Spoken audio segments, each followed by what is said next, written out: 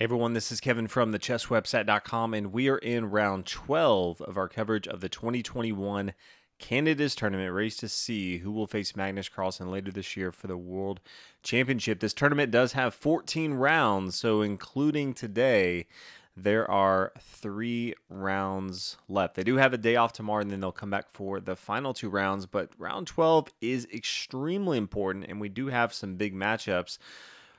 Our matchup today we're going to be going over could not be more significant. White's going to be played by Fabiano Caruana. He won this tournament a few years ago. His opponent, Nxd4 Nf6, playing the black pieces, probably has the best shot at eclipsing Nd5 for first place right now. But Fabiano, if he gets a victory here, string along a couple victories in his last 2 games, and he could see himself at the top of the table. So we'll go ahead and get into it. Fabiano starts out with e4. We see the Sicilian, pawn c5, knight f3, pawn to e6, and we see exchange in the center of the board, and then we get into the 4 knights variation in the Sicilian, which we don't see all that often, and then pawn to a3. So immediately Fabiano going for something not the main line. Usually in the 4 knight variation, you see knight to b5, putting a lot of pressure on this d6 square right here. When the knight can come here to d6, checking the king. Can't really do anything about that, so usually the bishop takes. The queen comes up here and takes here on d6. It's kind of an awkward position, so usually d6 from black here, bishop to f4 potentially, pawn e5, really forcing the bishop to g5, pinning that knight, and the knight comes back here to a3. But said, you know what, we're not going to be dealing with that. We're going to try something else. We're going to play pawn here to a3, bishop here e7, bishop to e3, and then bishop here to e2. You can see usually after bishop to e3, you usually see queen to d2, preparing to castle on the queen side. Bishop to e2 right after kind of leaves the door open. Fabiano can either castle on the queen or the king side. Kind of up to him, depending on how black continues here. Pawn to d6, sort of the main theme that you'll see from black standpoint in the 4 knights variation. Queen here to d3, so to prepare on the queen side if he wants to.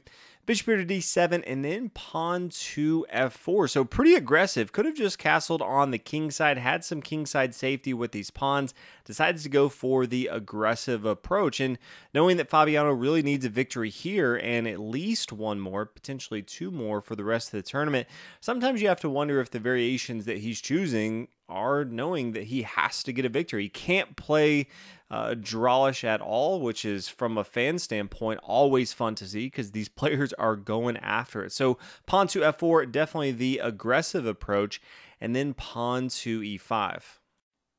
Fabiano takes the knight here on c6. The pawn recaptures on c6, and you can see that this does open up for an attack on the queen side. There's a semi-open file that the rook can come here to b8 and attack. You could even see the queen get involved into the game with b6 attacking the pawn, or even the queen to c7 and then swing the f rook over here to b8 as well. So a lot going on here.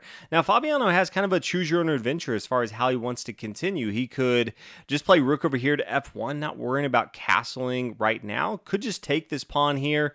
Maybe after the exchange he castles on the queen side. Definitely dangerous. Has to worry about all these threats we just talked about. But on the flip side, this is an open file that the queen and rook are already on here. He can swing his other rook here to f1. He has both his bishops. He can start to attack on the queen or the king side of the board. He has a pretty strong attack, and if he wants to play aggressive, that definitely could be an approach. He decides to go for what I consider more of the safer option, and instead of taking here on e5 right away, just decides to castle on the king side. But you can see after the pawn takes, bishop takes on f4, things are still opening up. There's going to be fireworks. This rook here, semi-open file, and after the bishop to e6, queen over here to g3, both the bishop and the queen attacking this pawn here on d6. And after knight to d7, rook to d1. So Fabiano getting all of his pieces involved into the action.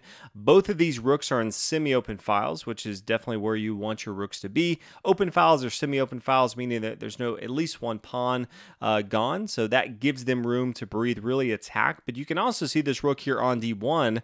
White has the bishop, the queen, and the rook here on d1, all attacking this pawn here on d6. I see rook here to e8, and then king to h1. And really the threat that Fabiano is looking at is, okay, the queen can just come down here to b6, and that's going to check the king here on g1, and then just take that pawn here on b2. So decides, okay, let's go ahead and get the king out of harm's way, king to h1, and then queen to b8. Now, if you start to calculate how many pieces are attacking this, black is definitely down. You have the bishop, the queen, and the rook all attacking this pawn, and it's defended by just one bishop and a queen. But this queen over here on b8 also attacks the pawn on b2. So if there was an exchange, maybe bishop to d6, bishop takes, rook takes, the queen can just come down here to b2, and then just threatening all this other material here on the queen side. Just not really as strong as white would really want to. So decides, okay, yes, does have the upper hand on this d6 pawn, but decides to go ahead and play pawn up here to b4 first. Now Nxg continues with knight to e5, pawn up here to b5. We see rook to c8, pawn takes, rook takes here on c6, and then up here d5. It's an outpost, but definitely pretty easy to remove that if black wants to. Queen over here to f8, just eyeing down on this pawn here on d6. Pawn here to c3. I think c3 or c4 make a lot of sense here.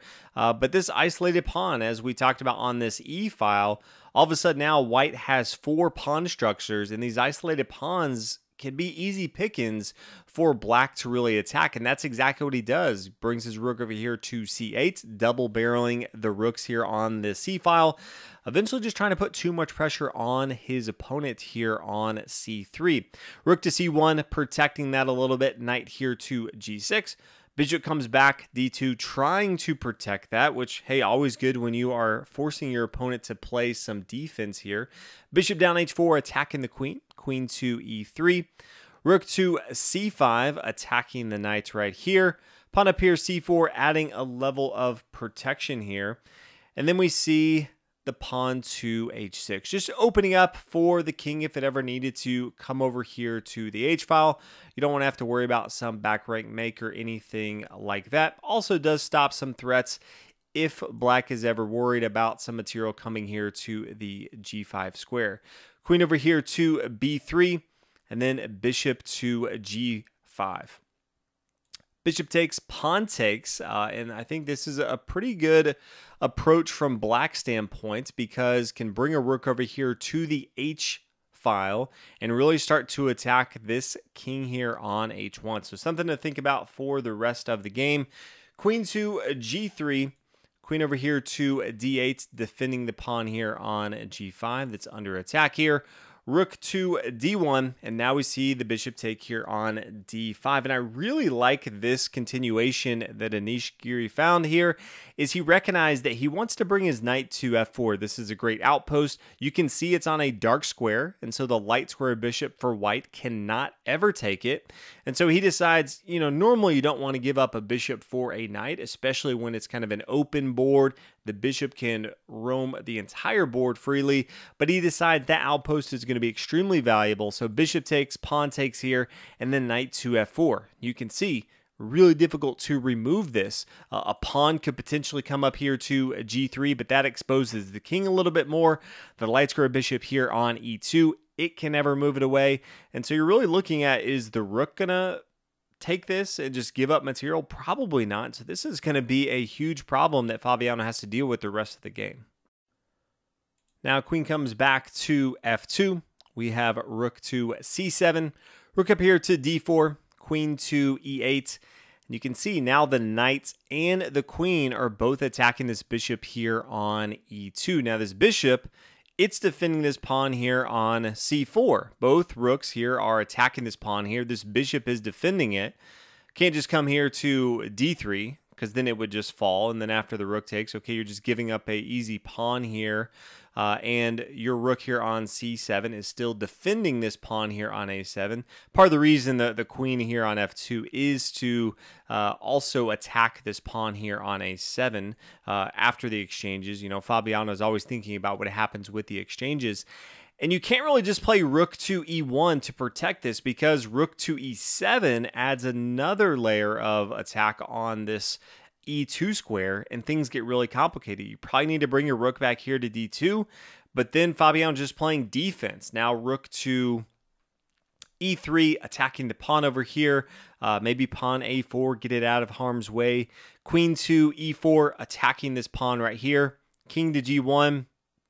Things get pretty difficult. Rook takes here on c4. If the bishop does take, okay, rook takes on e1. Now the bishops come back here, pawn to g4. You can see this is very, very difficult for white, and is just trying to hold on for dear life. So in the game, that's not what we see. Instead of rook to e1, we see Fabiano play bishop to f3. But that opens up, since that bishop was defending it, for the rook to just come down to c4. Now rook takes, and that rook on c7 was defending the pawn on a7. So it does allow Fabiano, which is what he was calculating, to play rook to a7. Nxd4 playing at the top of his game right now, I think.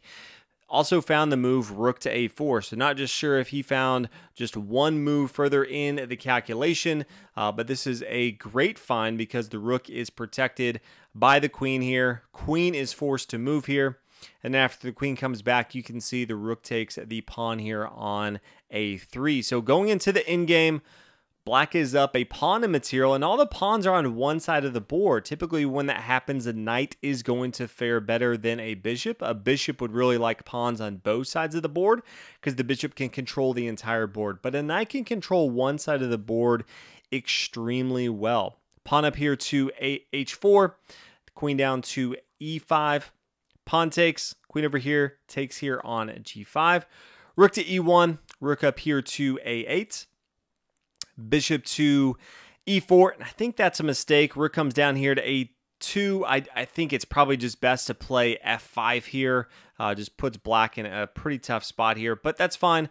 Bishop to e4, rook down here, a2, attacking the queen.